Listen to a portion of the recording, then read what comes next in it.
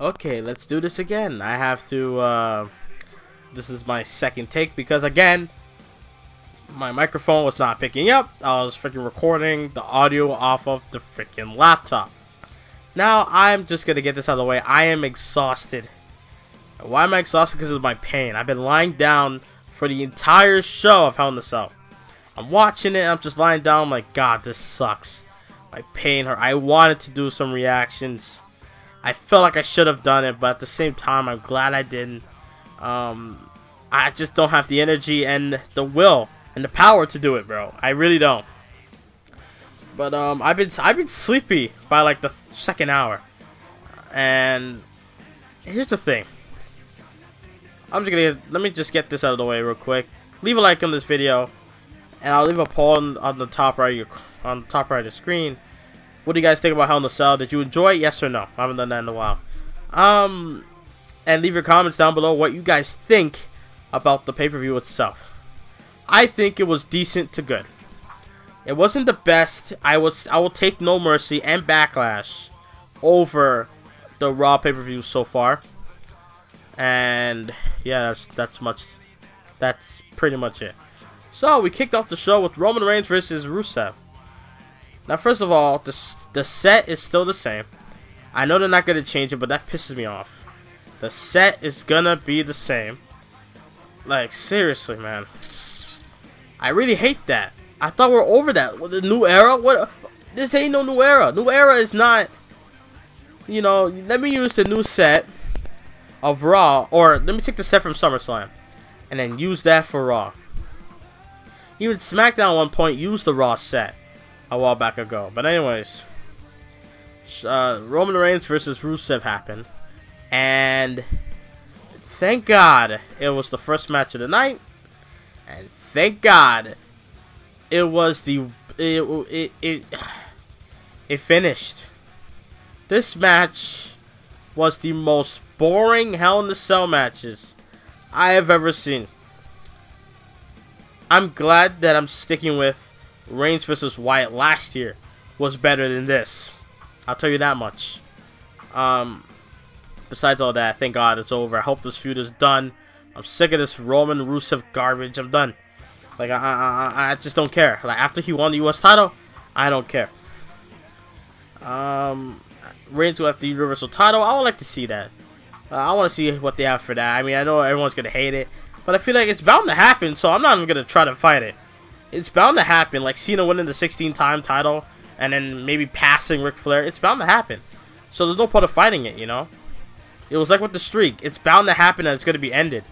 But sadly, they ended it at the wrong time with Brock Lesnar. So they keep hyping up Survivor Series, which gets me upset because I'm like, Survivor Series is like 4 weeks from now.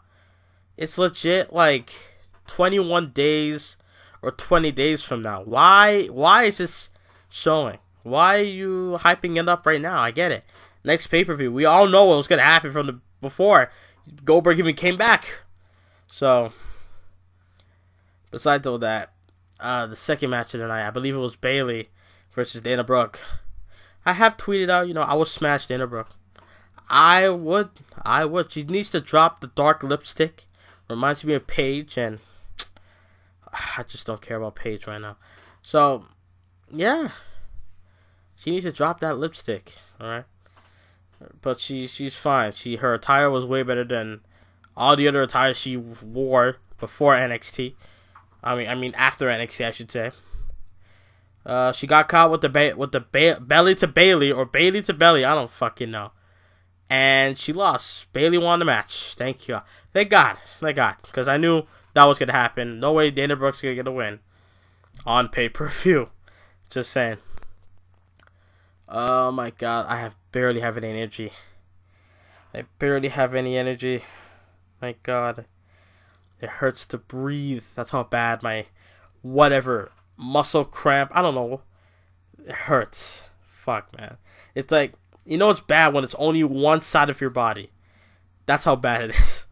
That's why I didn't do reactions or anything, because this hurts so much. You have no idea. Alright. Jesus Christ. So we had the second Hell in the Cell match, I guess. I don't know what happened after Bayley and Dana Brooke. We had the second Hell in the Cell match. Rollins versus Owens. Best match of the night, in my opinion. No doubt, it was the best match of the night.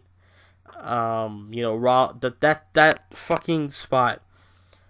The powerbomb through 2 tables, and Kevin Owens' head bouncing off the damn cell cage. Oh my god. I legit lost my... I almost lost my shit, but luckily I can't because of my problem. But I legit tweeted out, by God, what a powerbomb from Rollins to Kevin Owens, bro. Like, it was nasty. You guys gotta check that out, bro. It was nasty. Powerbomb through 2 tables. I don't know how the hell Kevin Owens is still able to get up and continue after that. Kevin Owens show still able to run. We will not be seeing reruns. We will not be seeing the Kevin Owens show get canceled because he's still Universal Champion thanks to Y2J. Now Kevin Owens did something that kind of messed me up. He freaking sprayed the fire extinguisher into the face of the referee. Now I'm thinking, okay, he probably fucked that up or that was on purpose. I don't know. And then John Coleman referee came through and he took care of Chad Patton. And I'm just thinking, okay, what the hell just happened? I'm like, it's no DQ, so if there was DQ, then he'd probably do some underhanded type shit. But no, I don't know what he tried to do, but... And the suplex onto the apron was nasty by Rollins to Kevin Owens. Holy shit. This match was the best match of the night. No one can tell me otherwise. Alright, no one. The match started to pick up after like 10-15 minutes of the match beginning, so... And then Jericho came in. I'm like, okay, there might be a double turn. Jericho might turn on Kevin Owens, or Kevin Owens might turn on Jericho. I don't know. We'll see what happens. Nope. Jericho's still with his best friend, Kevin Owens, helping Owens retain the title, and then giving Seth Rollins a code breaker for good measure. This is the tag team titles were on the line. Kofi, the New Day's always entertaining to me, but I just don't like the fact that they're holding the tag titles this long. They're like 440 or 38 plus days. And the Demolition title reign is 478, I think, what Cole said. So, yeah. They need to lose the tag titles. They keep the titles. They didn't win the match. But I guess I have to use the word. They retain the tag titles due to DQ. Kofi Kingston hits Sheamus with the Trouble in a Pair of Ice. And the New Day got disqualified. Now, I was butthurt. I'm like, fuck. I wanted them to lose the tag titles, but I'm going to have to wait for another time because Cesaro and Sheamus did beat the New Day, so they earned another title shot. So, that makes sense. Yeah. And then finally, I think I can go to this. Oh, yeah, Anderson and Gallows beat Enzo and Cass. Sasha and Charlotte. Now, these two did their best, and I appreciate that. I love the beginning, well, besides the fact that Charlotte attacked Sasha and then it went to the crowd. I'm like, is this WWE 2K17, which I miss playing so much, or is this real life Hell in a Cell? By the way, did I mention I fucking hate Byron Saxton? I tweeted that he needs to die. And luckily I was able to correct myself in saying the character, not the person in real life. Because, seriously, this guy's pissing me the fuck off. This guy needs to go away. Byron Saxton, when Bayley come out, I swear I wanted to do something drastic to myself. I don't know what. Flip to my other side. Let the pain get worse or something. I don't know. Like, it really pissed me off. Byron Saxton's just awful. He's awful. He sucks. I'm sorry. If you like him, I don't know why you do. I really don't know why. A person with a great smile doesn't mean shit to me, alright? I mean, I walk around in Jada Finch, people saying I have a great smile. That don't mean shit to me. Sure, but yeah, he needs to go. Get off my TV. Like when Bayley came out, fucking Byron Saxton, oh, the wacky wavy inflatable tube band. Or the New Day come out, oh, I need some of that booty. Oh, they need to catch one of the boxes. Oh, I talked to Big E. Oh, he'll think about giving me a booty box. Jesus Christ, I can't stand. Oh, by the way, Kendrick won the Cruiserweight title. I just remembered that. I was like, oh yeah, Kendrick won the title. If you watch Raw Talk, Kendrick and Booker T, holy shit. I felt that. I felt that emotion. Booker T felt like, you keep pushing my buttons, son. I'm gonna knock you out. I don't care that I'm 50. I'm gonna get out of this chair. I'm gonna whoop your ass. You a cruiserweight. I'm a heavyweight. Remember that. You know, if you gotta watch Raw Talk when it comes to Booker T and Brian Kendrick. Brian Kendrick made everyone feel stupid, and I love it. And I love everyone there. Lita and Booker T and Renee Young, especially Renee Young, because, you know, I grew up watching her on The Score, down with Sportsnet 360. Before Monday Night Raw comes on, I will watch it, shit like that. So, yeah, Kendrick won. He was faking an injury, and he suckered TJ Perkins, which I love. And then Captain's Hook, 1, 2, 3. TJ Perkins got hooked by Kendrick. He's a man with a plan. Anyways, like I said, with Sasha and Charlotte, they killed it. They did their best. They did what they could.